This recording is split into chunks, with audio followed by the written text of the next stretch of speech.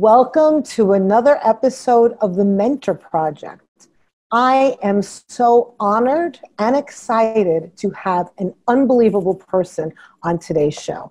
It is I'm so honored to have Jennifer, also known as JJ, and Jen Snow. Welcome, Jen.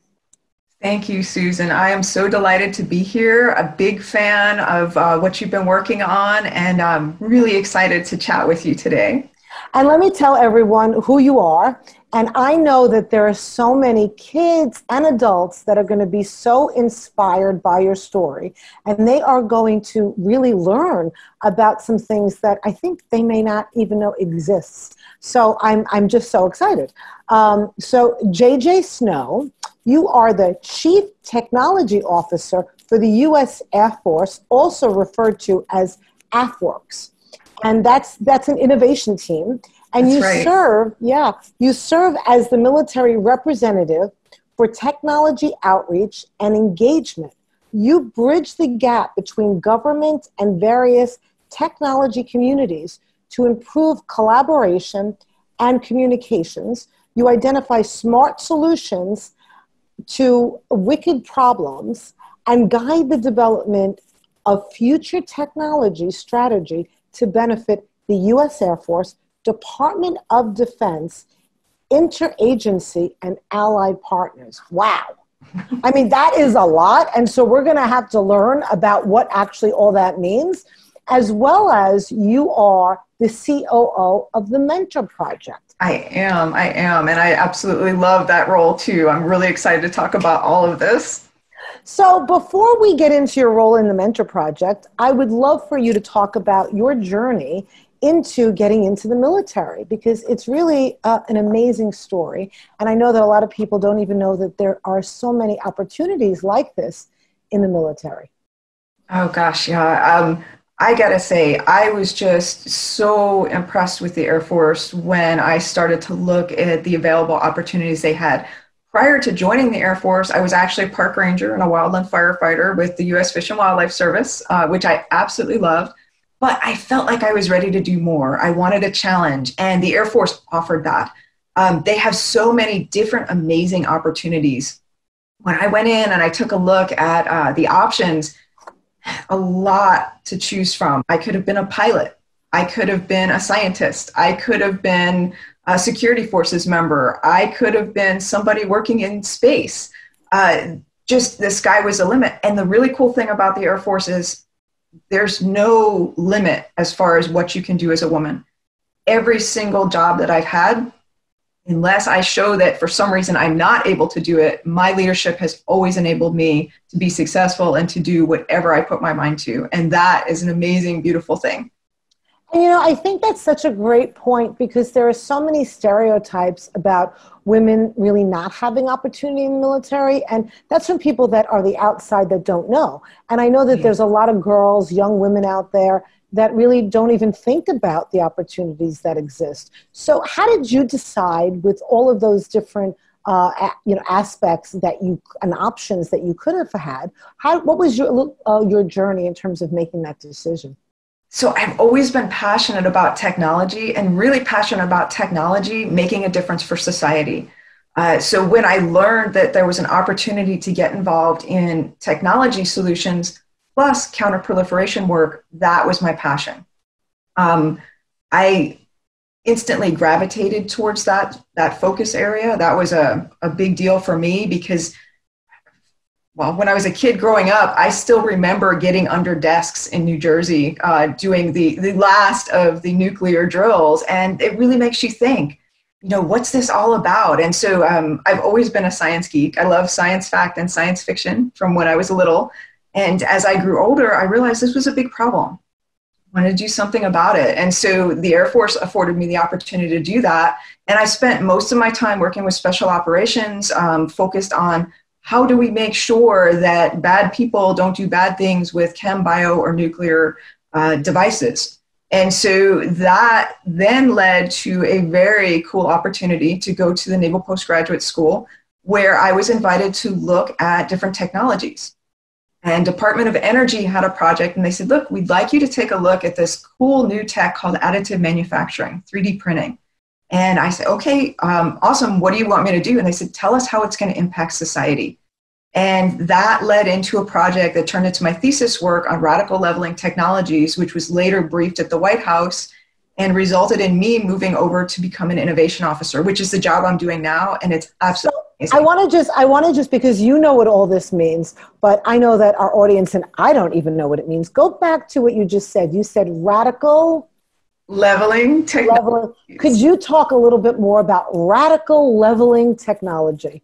Definitely. So this is a class of fast-moving technologies that we weren't really tracking because the technologies were changing in such a way that they were impacting multiple areas of society very fast, all at the same time, and creating revolutionary or evolutionary changes in ways that we hadn't seen before.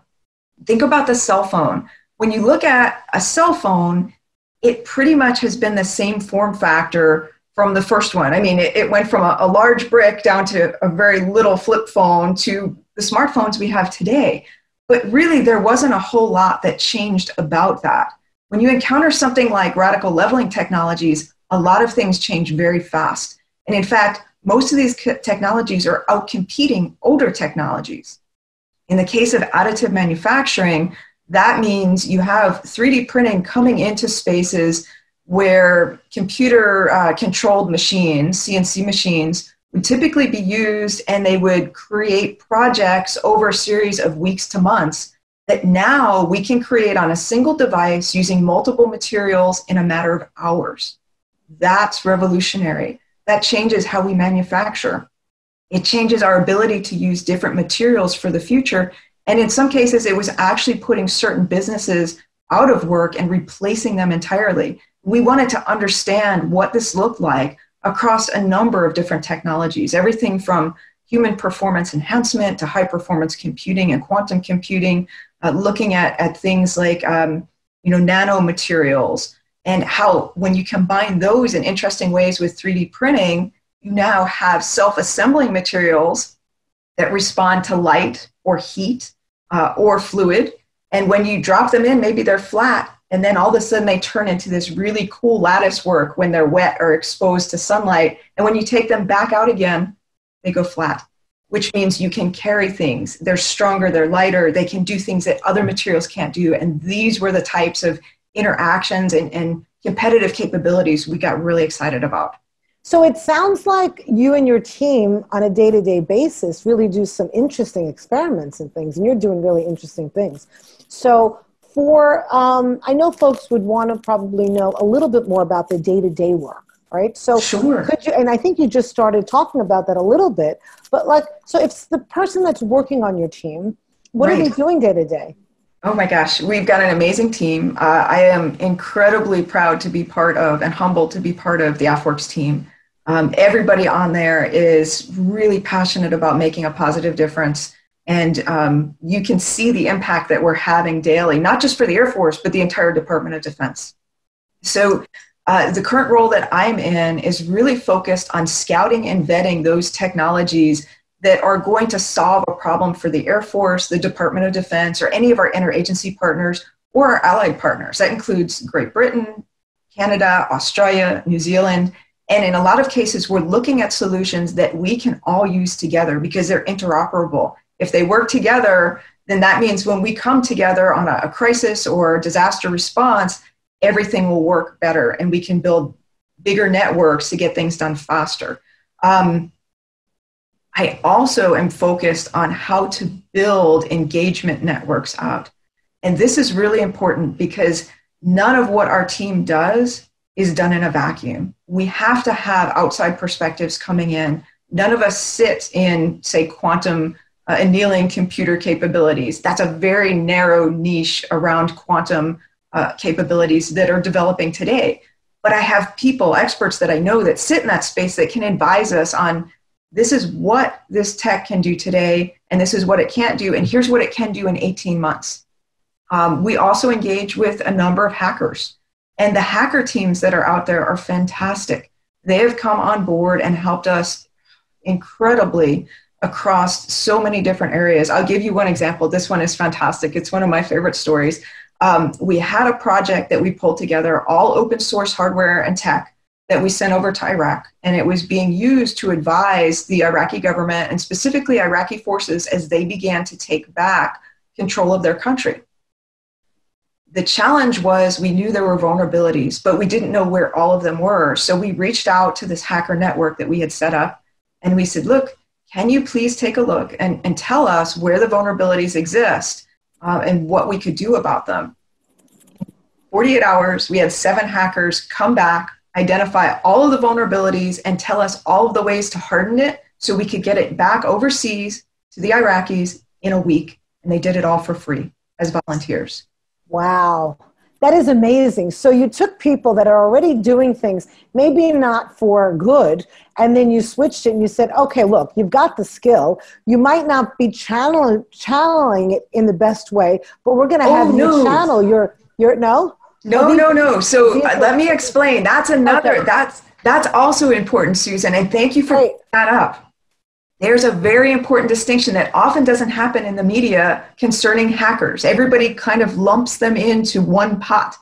That's not true. The hackers that we're working with, and we've got about 700 of them now that team regularly with the government, are what are called white hat hackers. These mean these are ethical hackers that focus on identifying vulnerabilities and problems and then finding fixes and sharing them, whether that's to the government or that's to an interagency partner, that's to a university or a hospital.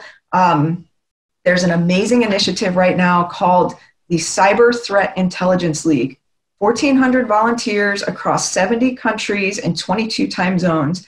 These are all white hat hackers that have decided that they're going to invest their time helping to protect critical infrastructure, helping to protect government facilities, hospitals, Wi-Fi enabled medical devices, and they chose to do this on their own time to make a positive difference. These are the same people that we're working with now across the government, and they're absolutely amazing. So I want to wave off the black hat moniker that gets attached to them a lot of times and emphasize that these are white hat ethical hackers that are out there to do good. Think of them as the Lone Ranger, right? Right. They ride in when we need the help because they've got the expertise and they sit in those cyber spaces on a daily basis and can best advise us on how to fix things. I can't resist, though, making a comment, given particularly the context of the day and the time that we're living in today, is that I think that we need to pay attention to changing the words of black and white hackers. Oh, I agree. White is being associated with good and black is being associated with not. And I'm just really aware of that. And so my recommendation will be like, let's change those terms, right? So that we have a different color association. I love that. I couldn't resist. I'm sorry. Yes. You know? No, and you're exactly right. So maybe what a better term would be ethical hackers and then nefarious hackers. I think that would be a better set of terms to use. Just say that again, because I think you got cut off. So you would say ethical hackers, and then let's call the other group either malicious or nefarious hackers. Perfect. Great. That sounds like a more responsible way and really more reflective way of entitling something. So I agree. Great. Yeah. And it is interesting because to a novice, to somebody on the outside, when we hear the term hacker, it is associated for many of us with somebody who isn't. So I'm so glad we had the opportunity to really clarify that. And so to neutralize the term hackers, it's not actually the hacker, it's what they're actually doing. So that's great. That's great. You know, one of the things, I mean, I'm so impressed with so much of what you do, but one of the things that I've read about you that really impressed me was your belief and the way that you operate is that you don't focus on who's getting it right or who is making it work and who's finding the solution. What I've read about you is that you really have this belief that, you know, it doesn't matter. We're all in this together. And what matters is that we solve the problem. And that's, you know, in today's world, that's just so refreshing and also so important. And I'd love for you to speak about that. Yeah, and that's thank you for asking, because this is something that really matters, and it's really core to the innovation mission that I'm seeing both at AFWERX, but also across a number of other innovation initiatives in the government. Many of the innovators that you'll find in these spaces are really focused on how can we make a positive difference that benefits everybody, and not just the military or not just government, but whole of society. And they don't want their name attached. They don't care about the credit. It's really about how can we best help to make a positive difference, to move things further, faster for everybody. And you'll see this time and again. There aren't a lot of egos in this space, because the people operating this space, we don't have time for egos. We have time to solve problems. That's what we're passionate about. And we want to make that difference. And we want to make it in such a way that it's shareable to everybody. In fact, one of the ultimate goals, my personal ultimate goal, after having been deployed and over to Afghanistan and Iraq, is wouldn't it be amazing if we can actually layer the technology in such a way to drive our leadership towards diplomatic decisions and away from conflict and crisis decisions? I think we could do this, and I think we could do it globally. And how amazing would that be if we didn't have to go to war again in the future? Oh, absolutely. And I wonder if that value that you have is really what has contributed to your success. It may be in part, but I have to say that I have been successful because I've been really fortunate to have some amazing mentors and amazing teammates who have worked alongside me, who have bolstered me and pushed me and challenged me and helped me to grow as a person. And I've got to give credit there, because none of us get ahead by ourselves. It's always a community. And I've been really fortunate to have some amazing people that have been there throughout my life to get me to where I am today. So now I can do the same for others, and I can also start making a bigger difference on a global scale. That's beautiful. Could you talk about who have been some of your mentors specifically? Oh gosh, yes, of course. Of course. So one of my near and dear friends is Toby Redshaw. He is absolutely fantastic. I've known Toby for about 7 years, 8 years now. He is one of those guys who has, he lives like an Ernest Hemingway type lifestyle. He'll laugh if he hears this. But I met him at Department of Energy. He was working on a project with us there around strategic latency. And the strategic latency project is looking at how technology impacts society and government and the military in particular. And we started talking, and at the time he was doing consulting. He's now working for one of the telecommunications companies, and we just really hit it off. And Toby has always challenged me, and he's always introduced me to other people that have challenged me. And he constantly invites me out to different situations where we're going into a conference and we're going to have a talk. In fact, last year we had an amazing talk looking at technology and teaming with government at the Aspen Institute. And Toby was the moderator of the panel, and we just had some fantastic discussions that I think really allowed people to feel connected to the government in ways that they hadn't been before, because we pushed the envelope. We got out there and we had a discussion that built bridges. We were allowing people to ask tough questions, listening and acknowledging what they were saying, and then responding with, here's how we're addressing that, or here's how we can work that together. Toby taught me that. He is epic at building teams. He's epic at leading teams. And he has always been somebody that I've turned to for a lot of advice across my career. That's great. And it sounds like one of the themes in that and what he was doing was really bringing people together. And the belief is, and the value is, that if we unite instead of divide, but unite on issues and problems, technology, then we can move society forward and we all benefit. You know, and right. I loved what you said before in terms of, you know, imagine that we can do it peacefully and not use war. And we need, obviously, we won't go into politics right now, but we certainly need more of that. So that is absolutely wonderful. And I think this brings us a little bit to talk about the Mentor Project. And as you were talking about Toby, I was thinking, what would you say are some of the important things that people that are listening to this and watching this should look out for when they're choosing someone to be their mentor or thinking about choosing a mentor? Oh gosh, that's a great question. So whenever I'm looking for somebody to mentor me, the first thing I do is I learn a lot, as much as I can, about them. I find out if, they're an expert in an area that I'm trying to learn about. Are they accessible? Do we have shared values? That's really important to the discussion. I know what my personal goals and values are and where I want to go in life. I want to make sure that the person that I'm talking to and asking to be my mentor also shares those similar goals and values. They have to be, somebody that's accessible, that's willing to be a mentor. And usually there's somebody that I look up to that I've seen out there making a positive difference. We term it quiet professionals. They are active in their community. They're always seeking a way to make a positive difference. They don't shout it out, and it's something that you might quietly find out about or not at all, that they're out there doing these little things in addition to their regular job.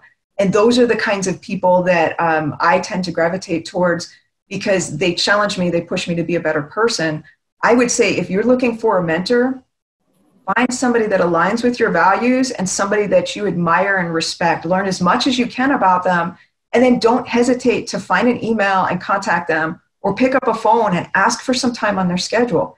You would be surprised at how many people are willing to sit down and talk and mentor you just because other people have done that for them.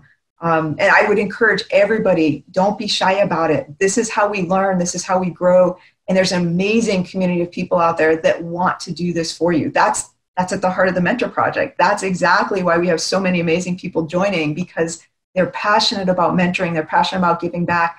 And somebody had done that for them first. And before we get into your role at the Mentor Project and how you became involved, I just want to underscore what you said about when you look for a mentor is that you focus on what your shared values are. Because so many times, especially in our society where success, and I put that in quotes, is defined by the award or by whether your picture becomes, is it on the top, is it on the cover of a magazine, or did they get this award or that award? And that's nice, but that might not be who you want to choose to be your mentor, because sometimes it might all be about that person and they might not be willing to actually try to help you and believe in the value of helping others. And so you really want to go underneath. And I just really wanted to underscore that because, again, it's tied to the way in which people define success. It's so important, Susan. If I can, I make a comment because there are two quick stories that I'll share on this. First and foremost, one of the big things that I had Colonel Song Yu, who was another mentor of mine when I was at the 70th Intel Surveillance and Reconnaissance Wing. I worked as his director of operations. He always said, and I never forgot this, he said, "That's great that you got that award. That was for work done yesterday. What are you going to do tomorrow? Don't look backwards, look forwards." And so I always carried that with me. And then when I was a brand new, shiny second lieutenant, one of the generals, General Hester, who ran AFSOC, spoke to us during a mentoring session. And that's Air Force Special Operations Command.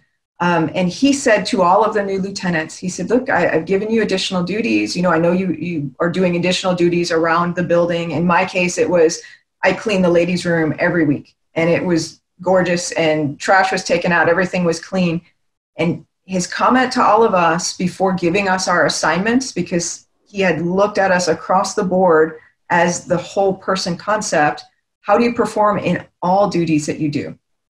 If you whined and complained and you didn't do due diligence on everything he gave you, the quote that I'll never forget that he said right before we were finding out our next assignments where we were getting ready to go was this: "If I can't trust you in the little things, how can I possibly trust you with a multi-million-dollar aircraft or somebody's life or a much bigger decision that could determine, what we do? Do we go into a war? Do we not?" That gave me the chills. That gave me the chill. Repeat it, because I think that is just words of such wisdom, pearls of wisdom. Repeat it again. He said, if I can't trust you with the little things, how can I possibly trust you with something as big as a multi-million-dollar aircraft or somebody's life, or to inform me on a decision that could lead our country into war? What an important message. Thank you so much for sharing that, because I think that young people, older people also need to hear that and remember that. And again, because of so much that's happening in society, we forget that, and people just want to do the important things. And, you know, it reminds me of when I started doing media work. I would carry around the camera. I already had my PhD, but yet, you know, I was learning a new skill and I wanted to help other people. So for a while, and working on other people's shows, that's what I did. I just carried the camera for them. And that is really important, because the way you do some things is the one thing is the way you do everything, right? That's exactly right. And even when nobody is looking, because here's the thing, you know, and that still reflects, because when you get up in the morning, you look yourself in the mirror, you know what you did or you didn't do, and you know if you did it right or not. So that's important, because that also allows you to reflect on yourself as a person. And is that the person you want to get up and see in the mirror every morning? Wonderful, wonderful. So now we really know why you're the COO of the Mentor Project. So let's talk about how you got involved in that. Oh my goodness. So I was introduced to Debbie through Robert Cousins. Bob is another dear friend and mentor of mine. I love him and his wife, Ellen. They are fantastic people. And they kept telling me, look, there's this mentor project. There's this mentor project. You need to check it out. I really want you to get involved. And I was busy. And this went on for about a year. And Bob finally convinced me, this was last Christmas. He said, I really want you to talk to Debbie. She's amazing. You're going to hit it off. And so we talked, and he was exactly right. And she started to tell me what they were pulling together. I was so excited for this. There are so many people out there, kids out there, that are looking for opportunities to interface with mentors. And if we just get them the right person at the right time, that can spark them to do incredible things. And so when Debbie showed me, you know, here who we have on, the people we have on board as mentors right now, this is how we'd like to grow it out. I said, yes, count me in. I want to help. All volunteers, everybody's donating their time. It blew me away. And, you know, this is a natural part of what we do in the Air Force as well, is we mentor. You're expected to mentor several of your peers. You're expected to provide feedback. You're expected to mentor the people that you're supervising as well. Because how do we grow? We share the lessons that we've learned. We share the experiences that we've had. We share what other mentors have passed down to us. That's important. That matters. And especially now, that really, really matters, because we have to be able to have those tools to move forward, and all of us are better together than each of us independently. Yeah. And it's so important, because if I could just add, now that I've become involved in the Mentor Project, it's been a real honor. And you know, being able to give this opportunity to people, to young people that wouldn't have it otherwise. There are a lot of people that have connections, whose families are already connected to people who can mentor them. But there is a whole population of folks that don't have that access. And through no fault of their own or their families, they're just not in that world. And that's so right. For me, it's just absolutely wonderful having the opportunity to be working with a movement. I like to call it a movement that's really getting information out to folks that would not normally have this information. And what I'm always excited about is, and for everybody listening out there, you can go on and you can actually ask a mentor. So anybody that you see whose information that you are interested in what they're doing, or you want to learn more, you can actually ask any of the mentors that are on the site a question. And that for me is priceless, right? I mean, I think to when I was younger, I didn't have access to people like this, and it would have just been amazing. And it's amazing for me now. I know what you mean. I've just been so impressed by the people that have volunteered their time and volunteered their passion to come on board and make a difference for others. You know, they are willing to spend time, hours, mentoring kids that are passionate on topics that they have experience in. They're willing to go into the classroom and share their enthusiasm on different topics. They're willing to take time to do a podcast or to come on a show with you, Dr. Susan, and talk about why they're passionate and how they got to where they are. And all of this matters because you never know when you say something that's going to inspire somebody else to finally step out and make a difference. That could be that one ripple in the pond that changes everything for everybody in a really awesome way. Right. But for the mentoring project. Right. And not just for the person that, like, there might be somebody out there right now that's listening and they're like, wow, they're really interested in doing what you do or something else. But it's not just about them. Yes, it's great that it's affording them the opportunity to learn, but what they're going to contribute to the world is just an amazing, amazing opportunity. So, and I love that we're global with this initiative. I'm so excited that we have people joining us from around the world to mentor. I'm super passionate about reaching out to African innovators. The different African innovation centers that I am seeing right now, the people that I'm talking to in places like Burkina Faso, in Ghana, in South Africa, in Tanzania, amazing what they're doing. We need to highlight these innovators. We need to showcase what they're doing, and we need to lift them up, because if we lift them up, they can lift up the entire continent. And wouldn't that be amazing? That would be, I'm super passionate about this. So this is something that, you know, once I do retire from the military in the future, I am going to be focusing on this. How do we team up more closely with African innovators? How do we lift them up, and how do we help make a difference there? And then also bring them here. How can we start doing smart exchanges and showcasing and sharing the different technologies and developments that we're doing? That gets me excited. That's great. And I was just thinking of a couple of people that after this call, I'm gonna hook you up with them just to see if you know about their work. So this is great. I'll make another connection. This is fantastic. Thank you. You know, JJ, this has been wonderful. But before we go, I just want to ask. I like to ask people this question, so I'm gonna ask you.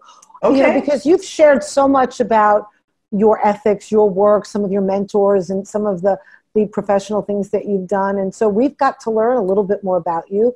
What would be one thing that people who know you or just learning about you would be surprised to learn about you?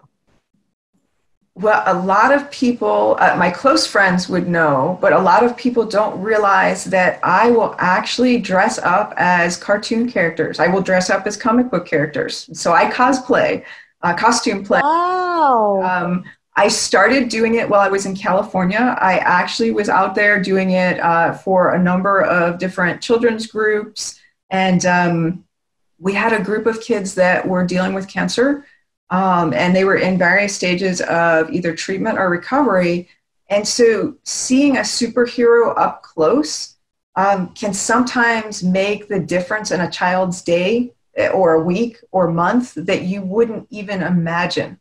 So I would dress up as Gamora from Guardians of the Galaxy, or I dress up as my most recent was Doctor Who, the female Doctor Who. Yes. I love bringing them joy, you know, making them laugh. And so that's something that I've always been passionate about that a lot of people don't know about me, but I love it. Wow, well, I just learned that about you because I had no idea and I would have never guessed that. So, of course, everybody's going to know that I'm going to ask you this question, right? It's just predictable. Who's your favorite superhero character to dress up as? Oh, don't make me pick. Okay, all right, I won't. Hard. Okay, all right. If I had to pick one, I'm only allowed to pick one, I would have to say the new Doctor Who that Jodie Whittaker is depicting. I have been just a big fan. And I've always been a big fan of all of the Doctor Who's. So if I'm only allowed to pick one, then that would be the one I would pick. That's a great choice. And so if you're not familiar with Doctor Who, go watch it. I still need to catch up on stuff, but it's a brilliant show and she's incredible. So that's great. That's great. Okay, this has been just so wonderful, JJ. This is really, we've learned so much about you, about the Mentor Project, about the military, about what you do in your program. And we look forward to your work that you're going to do after you so-called retire, but when you transition to working on Africa next. And that's, we're going to have you back again on the show, I know. And this has been fabulous. Thank you. Thank you.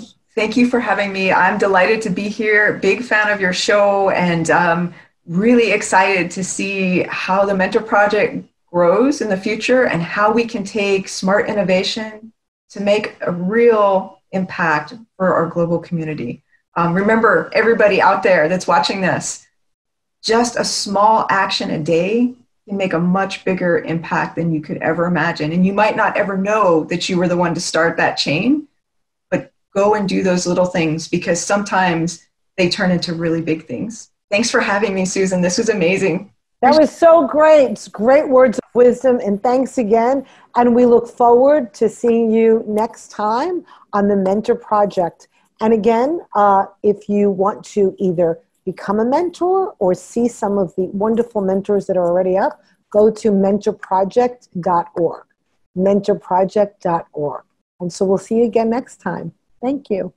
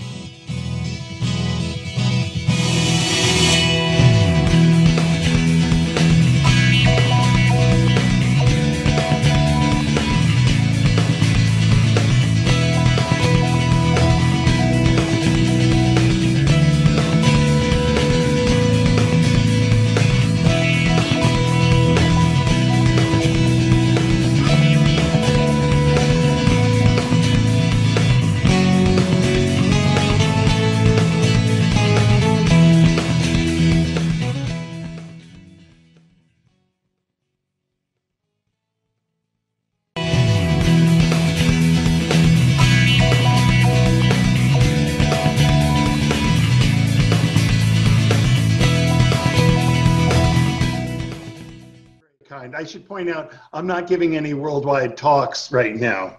I'm here in the farm, like, you know, at home, like everyone else. I miss travel. Well, you're actually worldwide through this, right? You're zooming everywhere. Well, that's true. That's true. It's not quite the same, but yeah. But people worldwide are getting still to be able to listen to you and see you. So it's great, right? And actually, you're partly responsible for us being able to do this, right? In terms of the firewall. So why don't we start there? And then we'll talk about the farmhouse, because I'm really interested in, tell us about your work with the firewall. Some people know what that means, but a lot of people don't that are watching. So let's start there. Well, okay. I got to Bell Labs in 1987, at the end of the year. And I had figured at that time, this internet seems to be a coming thing. I should learn something about it. Now, being sort of what we now call an IT guy, back then I was a system programmer, but it's sort of the same job. I looked around the labs, and there was this thing, there was a firewall that Dave Prezzato had built, and there was email, and the internet that was just starting. It was NSFNet and other things like that. And I said, the way to learn this is... I'm sorry, Jeff. Define firewall. Some people do not even know what firewall... Okay, I'll get to that in a moment. Great, okay. But I figured I will start running this stuff so I can learn what's going on. And it turns out that's a right place at the right time sort of thing. The firewall that Dave had, and some other people had, I did not invent the firewall, is something that lets you connect to the internet and lets the good stuff through and stops the bad stuff. Okay, think of a guard at a building. It's a lot like that, only really technical. And Dave had designed a firewall. He didn't trust anyone. You know, when the internet was first considered, everyone connected to everyone else. And that wasn't such a great deal because, frankly, the internet was and still is a bad neighborhood, which means anyone could connect to you. So if you have a computer that can be attacked and you're on this original sort of wide open internet, someone could attack you and ruin your day. And the idea was, let's stop those attacks from coming in, let you go out to the internet and do stuff, stop the stuff coming in. And that's what his firewall did. I started making some changes to it and learning about it and so on. About a year later, the Morris worm hit. And the worm is like, it's a virus, actually, a piece of software that reproduces and goes to different machines and invades it. And it had some bugs in it. And the problem with that sort of thing is its exponential growth. And just like biological viruses, it can be too good at it. And what it would do would be keep reinfecting the same computers over and over again until they slowed down and stopped. So the internet all over the world was a mess, but it didn't get through our firewall. And I remember waking up that morning and someone had called and said, there's something wrong with the internet. And my first thought was, oh gosh, if it got through our firewall, I'm never going to hear the end of it. And I got into the labs, and another researcher was on the phone saying, did you get it? We didn't get it. Neener, neener, neener. And our firewall, mostly through design, had kept it out. There was one lucky part. About 6 months before, I had found something in our firewall. I said, I don't know what this service is, but it's running with privileges. And that means if there's something wrong with it, we could be hacked. And it was sort of the end of the day. And I said, screw it. I don't know what it is. I'll just turn it off. And that was one of the doors that the worm used to get in. So what I realized was that was security by being lucky. And it started forming my thoughts about security. And I've been studying security a lot ever since. And I redesigned the firewall with really tightening it up a lot, and maybe more than it needed to be, but that was good. And then, I don't have a PhD, but a lot of people at the labs did, and they were writing papers for stuff. And so I wrote a paper on what I had done. And it actually, my firewall had two, belt and suspenders. So if you got through one, you couldn't get through the second one. And there was one reviewer who said, well, you should just do 20 of them all together, stacked together. Anyway, I wrote a paper and I gave it to my boss, Fred Gramp, and he read it and said, this is a good paper. All right. And I submitted it to a conference and they accepted it. And so I gave my first big paper in 1990. And then I started playing with hackers. If you've got a solid wall behind you, you can start asking questions. Who is out there and how are they trying to break in and what tools are they using? I can watch them. And so a bunch of us set up a variety of traps on the outside of the firewall, sort of like counting bugs on the windshield. They might try to break in using this bug in this program. We'll put up something that looks like it's that program with that bug and have it report to us when things happen. And some papers came out of that.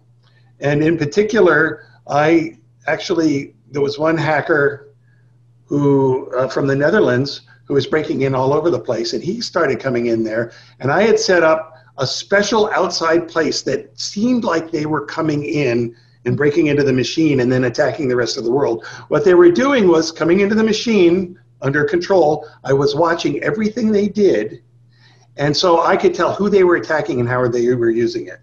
It almost sounds like a computer. It sounds like a computer game. A lot of these. It very much is like that. Right? They're called honeypots. They're very popular now. This was one of the early ones. There's a fellow named Cliff Stahl who originally did some work and wrote a great book about this. And he inspired me to say, I should go look at this and do a little more advanced work. So I got to watch this guy for a while. Now, there are a couple problems. First of all, I know who he's attacking. So I could come in and call those people and say, you're under attack. This machine has been broken into by this bad guy, and here's how he got in, and you might want to fix it.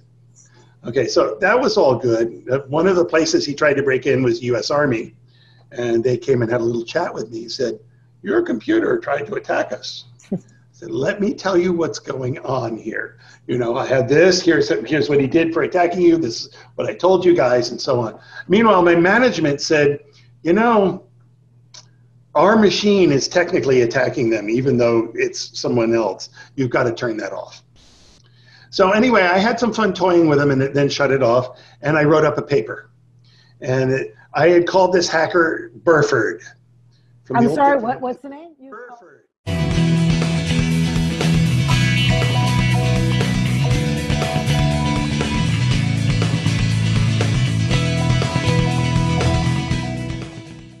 I am the white sheep of the family. My grandfather and father and brother and daughter and several cousins are all attorneys. So I'm the white sheep of the family. I'm the only one who actually does math for a living. I come from an old Texas family. My family moved to Texas before the Republic of Texas was founded. We actually still have some of the land that was granted to the family for a performance during the Revolutionary War of 1836. I've also, therefore, I'm told I'm legally Hispanic because we gave up our U.S. citizenship and swore fealty to the King of Spain. And as a result, I think that legally makes me Hispanic. It doesn't matter. No one in my family has ever spoken Spanish. Wow. But anyway, my father and grandfather were very entrepreneurial, but they were not mechanically driven. But I always was interested in electronics. And I just so happened to grow up at the right place and the right time to see the growth of the early computing movement in the 1970s. And I got in on that. And I was able to get in more or less on the ground floor. And that allowed me to be an entrepreneur and be a nerd at the same time. Now, I know for many kids and adolescents and even young adults, sometimes they feel pressure from their families to follow in their family's footsteps, yet they have a passion for something else. So when you look back on what enabled you to stick to your interest, even though other people were doing different things, were people very supportive of you from the beginning, or did they try to push you towards things that they were doing? I got a little bit of both push and pull. My parents were absolutely terrified at the idea of my taking a technical lifestyle. They wanted me very much to get a degree in business. They ultimately just insisted that I go to a university that was not at the time the right university for me to go to. As a result, I never ended up with a college degree. And it was it not the right one because it wasn't what you were interested in? Was it more in the business-oriented type of college? I went to the University of Texas at a time when it was and still is a world-class institution. But the particular degree that I was seeking was, at that time, not one that was good at the university. Today, it is world-class. But as a result, I ended up trying to cut across different departments to get the information that I needed, and I ended up not doing very well as a result, trying to cobble together an education. I knew what I needed to know, and they weren't interested in letting me learn it. They wanted me to follow their rules. I'm sorry, and when you say what you wanted to know, that was regarding what you wanted to go into, not in terms of the business. Yes. You were following your passion. Yes, I was following my passion, and I wanted a well-rounded education in the concepts of computation. Mm-hmm. I was consulting as early as my sophomore year in college, in the middle of the oil boom in the late 70s and early 80s. I actually had a client that was in Houston while I was living in Austin. And the client wanted me in Houston so badly, they called me up and told me that they have just chartered a 747 and that I was to meet it at the Austin airport and to fly into Houston. My reply was, first of all, I'm fat, but I'm not that fat. I don't need a 747 all to myself.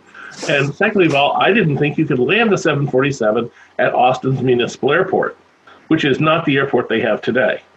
And it turned out they couldn't. So I never saw the plane.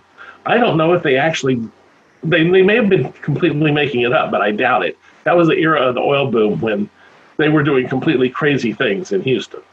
But I was caught between a university that wanted to teach me how to design power plants and stereo radios, and I wanted to learn how to design the meanest, nastiest, fastest, cheapest computers in the world. What got you interested in the computers? Do you remember? Like, what do you remember the moment where you're like, I'm interested in computers. I'm interested in inventing something or adding something to what's already out there? Well, I loved to tinker as a child, but my father, who was quite an entrepreneur himself, had introduced me to heavy equipment as a small child. The business that my father had that made the most money most of the time was a wholesale lumber company. But we also had ranches so there was bulldozers and trucks and forklifts and things. And he would take me as a child out of school, and I would ride with him all over Southeast Texas and Southwest Louisiana on various adventures. And I climbed around equipment that it would absolutely terrify people today. And this was before the days of OSHA. These machines, well, they were man killers. And I fell in love with the various things. But the big thing I realized was that trucks needed some help. And so I came up with an idea for a way to improve the driving of trucks, but it required a design.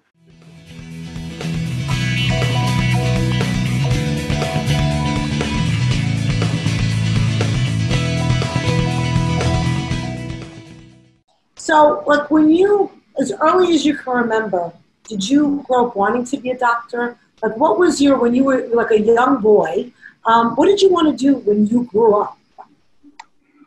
Well, yeah, certainly I didn't grow up wanting to be a doctor. I mean, I went through the stages. I think superhero was one of the stages, and then space traveler, and at some point I wanted to be you go through all these little steps where you want to be like a star athlete, you want to be because I played a lot of sports when growing up. And then it ranged between like fictional characters and science fiction characters but then eventually I realized, well, okay, maybe that's not possible to be some of those fictional characters. Which one was your favorite? Who was some of your favorite characters? Well, it's interesting because it's funny. I read, so one of the things I did was I read a lot of comic books. So the Avengers was actually one of the comic books that I read quite seriously when I was a kid. So it's interesting seeing that the Avengers movies are so popular now, because at the time, not everyone knew what they were. So there were those of us who read those types of comic books, and now to actually see it in X-Men and I read like a Batman and Superman and all those things like that. And then I was also into science fiction stuff. So certainly like different types of monster movies and Star Trek, Star Wars, those type of things. And then I also was interested, as I mentioned, sports. So I grew up playing tennis and soccer, and also played a lot of other sports as well. So I also was, had a lot of athletes that I followed and was interested in emulating, at least on the court and on the field. So I also did a lot of building of things. So I had my Lego sets, and so I would build these big cities. So part of me also wanted to, it's interesting because I'm in New York City now, and I used to really, well, I still do. Used to really love the subway system. So I would build Lego versions of the New York City subway system. Wow, that's really fascinating. So when you were a kid, you were on the New York City subway system, or did you not? Were you actually a passenger, and then you would go home and build it through your Lego system? Yeah, I would go up to New York City regularly in the summer. One of the things I would do is I would go up to watch the U.S. Open because, again, I was interested in tennis. So, and then I also spent a fair amount of time kind of wandering around Manhattan and certainly, of course, Flushing Meadow, et cetera. And I used to ride the subway. I was like, this is really cool. I love the...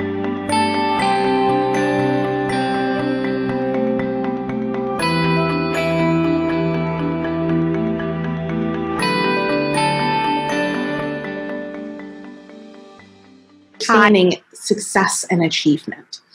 And I think that is so important because oftentimes we believe that success looks like a perfect path.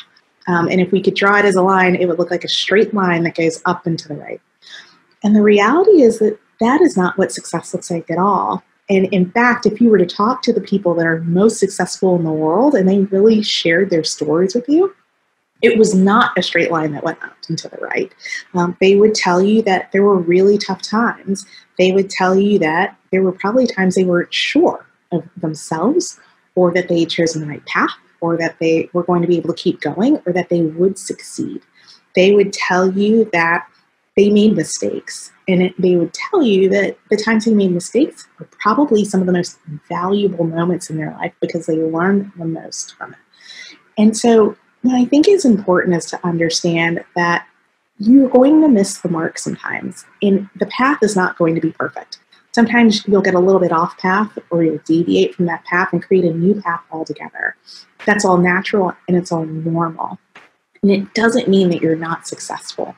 It is a part of life. And what is most important is that you take those moments and those lessons and you figure out how to learn from them and how to keep going, especially when the going gets tough. It is that point where you just can't quit. You've got to decide that you're going to keep going and know that whatever that tough point is, and you're going to have some rough patches, but whatever that is, you can keep going and it will not last forever. You will outlast that tough patch. But the most important thing is that you learn from it and you grow from it, because that learning and that growth and some of the tough parts and what I call the valleys of that squiggly line are going to propel you to the heights and the mountaintops of that squiggly line. So that's another point that I think is really, really important to know. I think the third point that is really, really important and has certainly been part of what I talk to a lot of people about is to understand that you are a unique person. There is no one else who is like you in this entire world.